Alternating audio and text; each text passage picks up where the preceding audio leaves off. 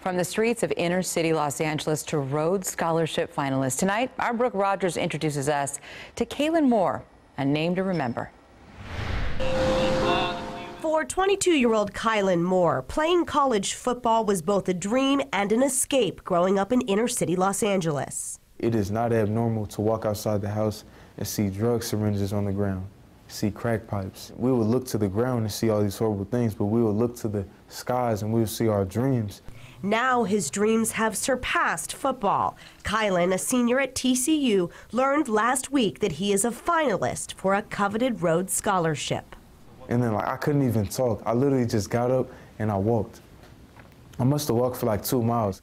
His first call was to his mother because he says the credit goes to her and God. Despite abuse and poverty, she committed herself to raising children who could choose their destiny. Because I never saw these blessings coming.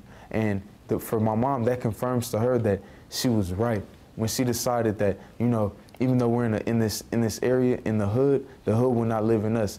Football led him to Marist College, and he transferred to TCU last year. Caylin wanted his father to see him play football on TV. He is in prison, serving a life sentence for murder. Pretty much I would not stop playing football until my father could see me play from the prison. He hopes he will soon tell his parents he is a Rhodes Scholar. But either way, he sees educational policy in his future and a run for office. I think I have a unique perspective. I think I have a unique story to tell. And I think I have unique things to offer to the world.